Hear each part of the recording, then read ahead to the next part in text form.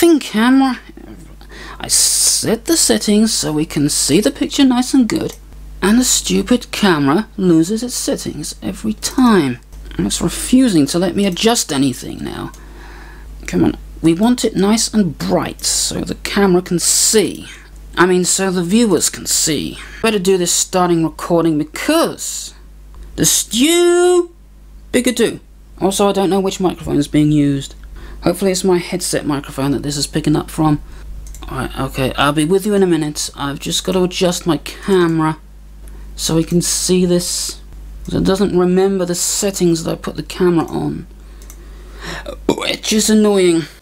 Oh, I'm gonna have to adjust the camera again because the stew-bigadoo. That's what I call anything stupid. I call it a stew-bigadoo. So YouTubers like Fred, Smosh, Pinkie Pie and Charlie is a Cookie, they're all stew-bigadoos. Well, yeah, and of course, again, I've got to adjust this thing because the stew-bigadoo. I can still hear Family Guy going, "Yeah, I'm stupid!" Yeah. In the background. I really hope that would screw that up, because I hate that show so much. Now stay on there, or I will kill you. Alright, I just got to adjust this while it's recording again, because the stew-bigadoo. Oh man, that is grainy. I'm losing it. I'm losing my will to live. Okay, we're going to put this on 5, which is about 15 frames per second. That's good enough. It's going to give us a less grainy recording. I know Clement is saying, get on with it. Just, oh god, I got to start this camera again. Every freaking time I go to do this, it doesn't remember my settings. Come on, turn the brightness up so people can see. Okay, I gotta sort this camera out yet again. I set the camera up so it's right, and then I gotta record, and it's all messed up because the stew-bigadoo. And if you don't know what a stew-bigadoo is, then I don't know.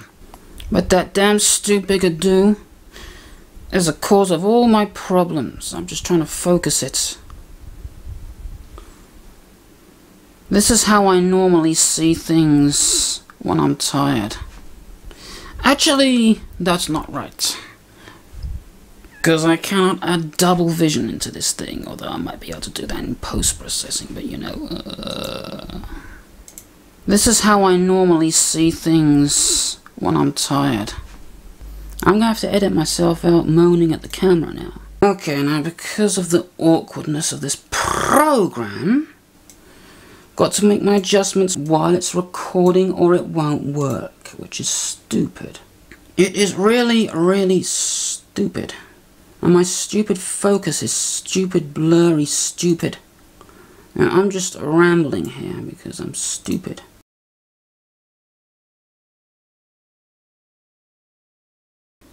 Right, okay. This is just a recording to make sure we're recording from the microphone and not the camera's microphone. And I don't know why I'm talking like this. So I'm just gonna tap the camera, then I'm gonna tap my own microphone so we know which one it's recording from.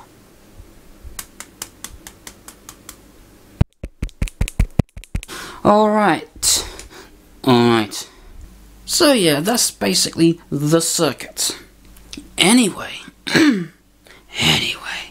Alright, I've got to record this whole bit again because I didn't realise that the microphone wasn't working, so I was just going. And you couldn't hear a word of what I was saying. So now what I want to do is when I feedback, it's going to give me a response. Ricky, stop having a nervous breakdown. I'm trying to do something. I'm recording this bit again. In fact, I'm going to have to record a lot of this again. Okay, this is attempt number 500 billion. I'm trying to get this recorded. Let's just see if that'll work. Wow, we actually hit recording this time. Should have really put in the extra diodes, but actually, I'm going to do that right now. Because you can't again. Alright, stop recording. Stop recording. Because this always looks more impressive in the dark. It's nice and dark. So here we go. Okay, so here we go. And the camera does not record it.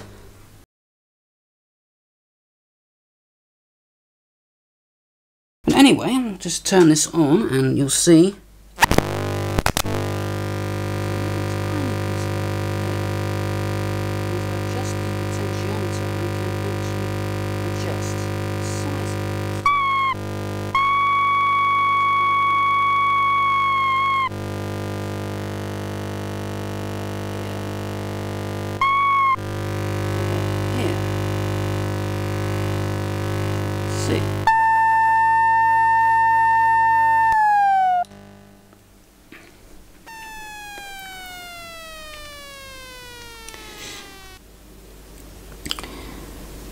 Doesn't mention what the ideal capacitor and No!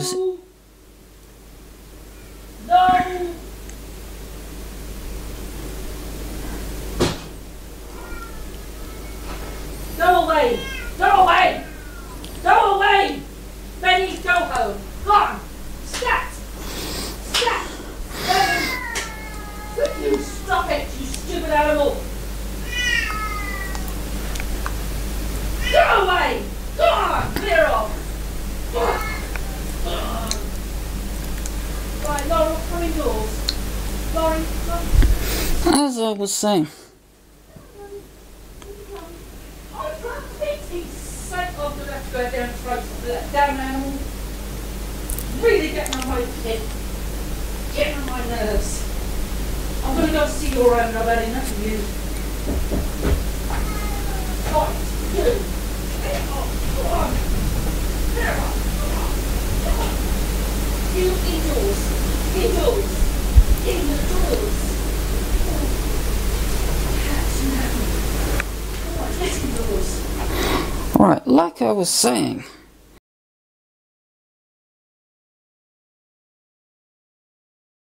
It's me being boring. Just testing how well this video recorder is recording, how well my homemade microphone is working, and whether I can actually get the camera's display to turn off. There we go. Oh, look at that. Oh, look at that. It's an infinity tunnel.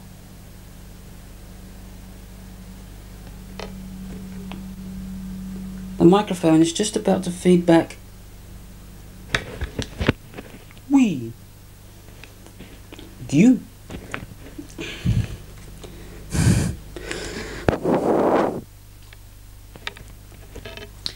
So anyway, this is testing my high-def camcorder hooked up to a low-def VCR and my vacuum tube.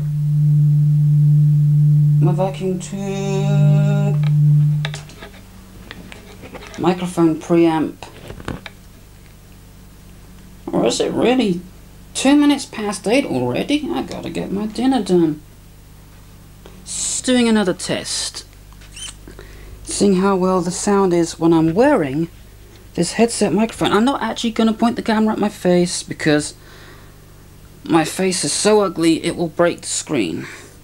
So I'll just let you look at something else much more worth looking at. Tails. Alright, so this is short play. Let's see how much. See if we can change the speed while it's recording.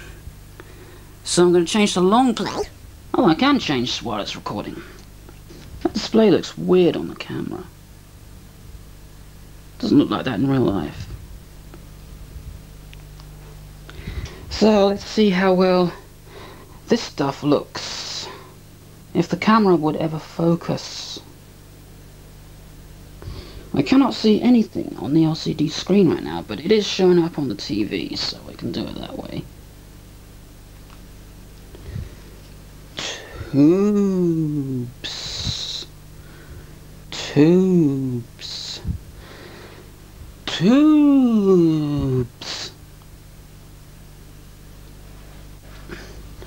I'm going a bit crazy.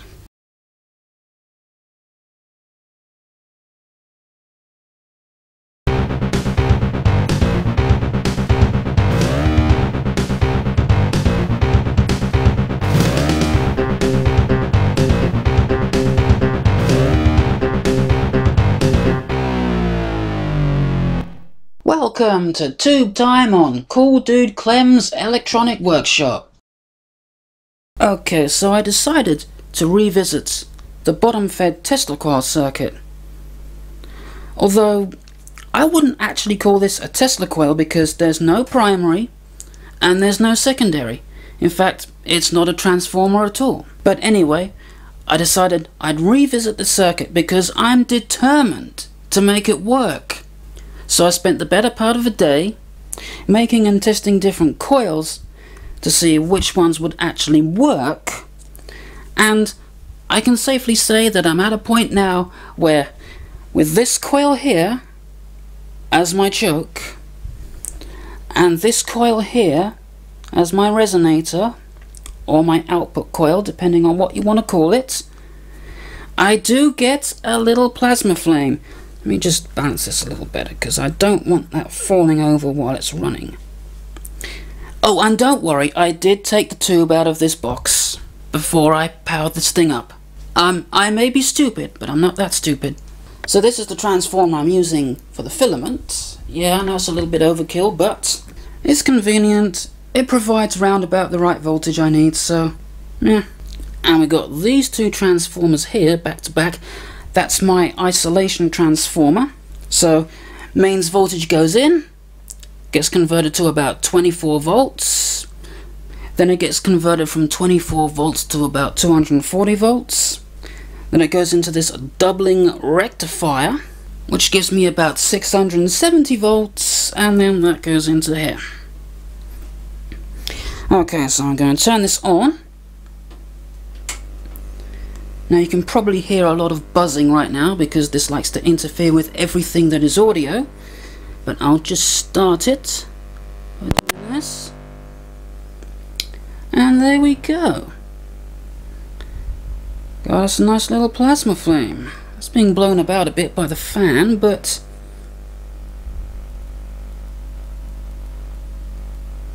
yeah, that seems to be working really nicely.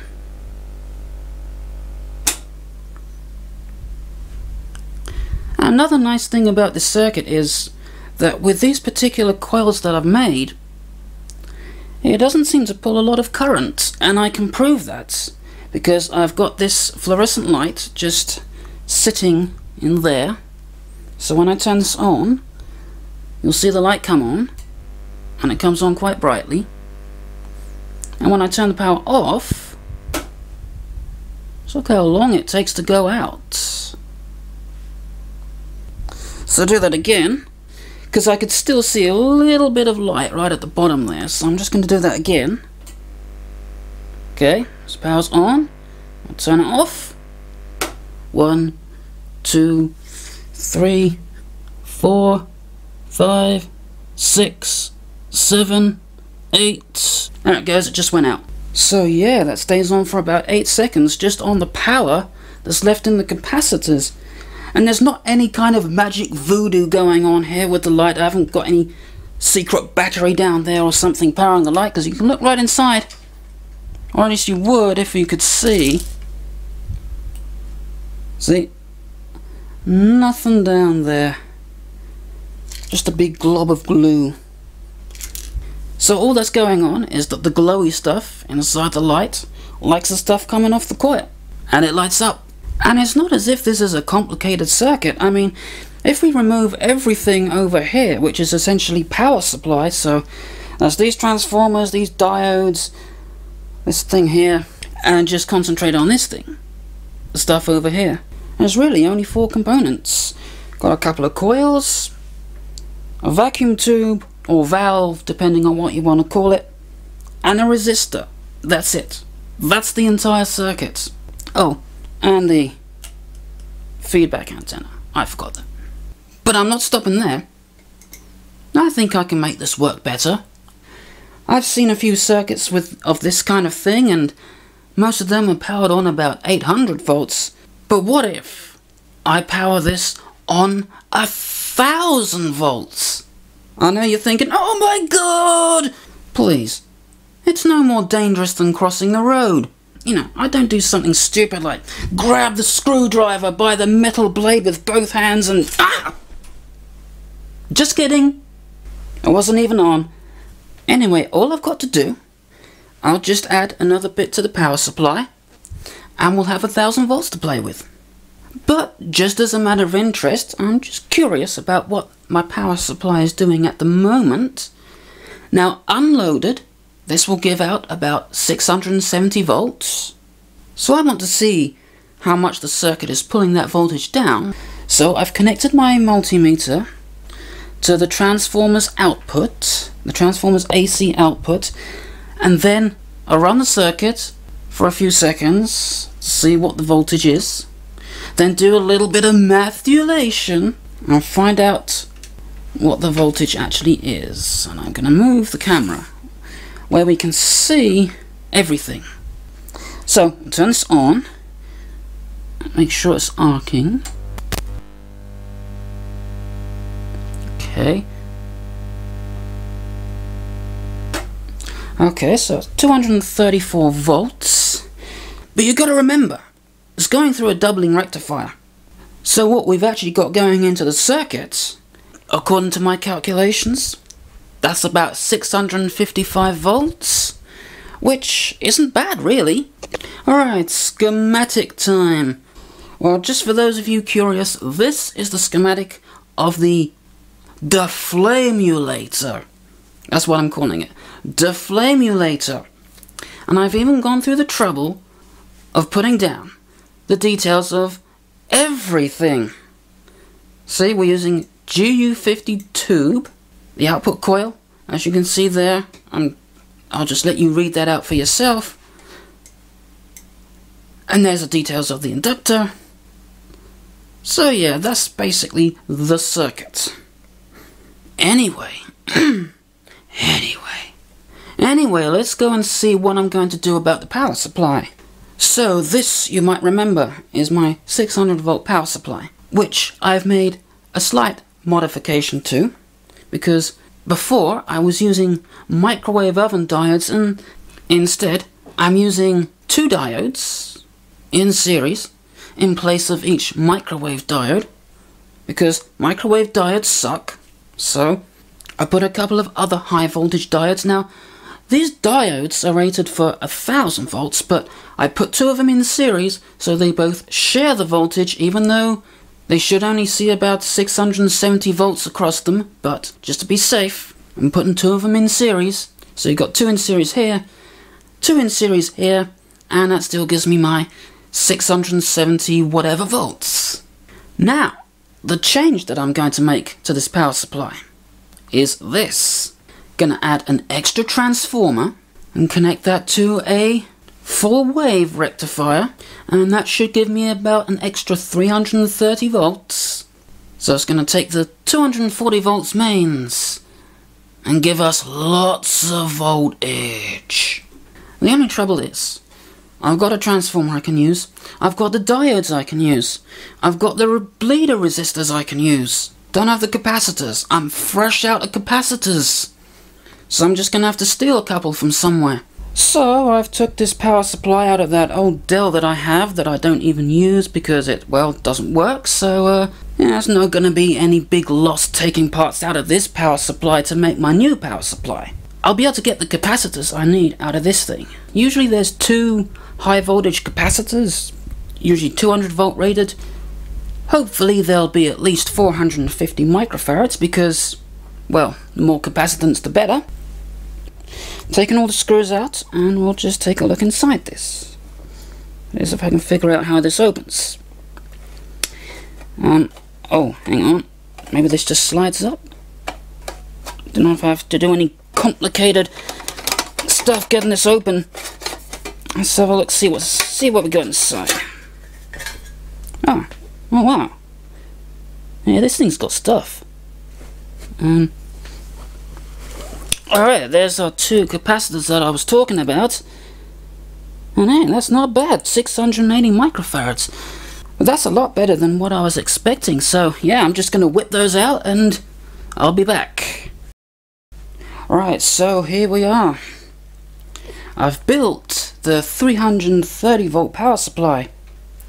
It's basically another transformer that's being connected backwards, so what would normally be the secondary is being used as the primary, and what was the primary is actually being used as the secondary. So this transformer is taking the 24 volts out of this transformer, stepping it up to mains voltage again, and that's coming out, getting rectified by these diodes, and then into these capacitors. Right, I'm just going to plug this in and turn it on. I've disconnected this transformer here, so that is not going, of course if you could see it, that is not connected to this anymore, so that's not going to put any power into that. I'll turn this on, just briefly, to make sure we get what we should get. Okay, it's a little under what I expected, but it's working, and that's a good thing. The polarity's the right way around, so we're not going to have any exploding capacitors. So I'm just going to connect this whole thing up now, and let's see how well it works. Alright, so now it's time to test this tube with the possibly 1000 volts power supply, and I've just realised that the thing is still showing up. Let's just get that off the screen if I can. There we go. I know the picture's a little bit different at the moment. Well, that's because I did have this working and I tried to film it with the webcam, and the webcam seriously glitched out. It just did not record it. Alright. Let me just turn this on. And there we go. So, I've come up with an alternate solution for recording the output of this, we're going analog, man! I got my camcorder connected up to my VCR, so this is going to be a completely analog recording, which is not going to glitch out like a digital device might do, even though this camera itself is digital. So I'm going to turn the power on. Oh, and I'll just take this fluorescent tube out because we don't need that. So hopefully I'll see what we get. Oh yeah, I left the safety on. And there we go. A flame. We got flames. Right, okay, well I didn't think it would affect the video recorder that badly. I really thought that was gonna stand a much better chance than it did. Anyway, let's try recording this on the camera's SD card and see what we get. The camera might even just shut off as soon as this turns on, but let's see. There's our flame. And I don't even need to turn the lights down in order for you to see that.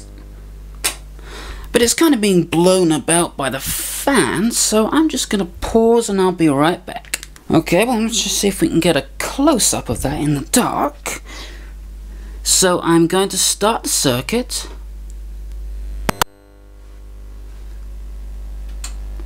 Look at that.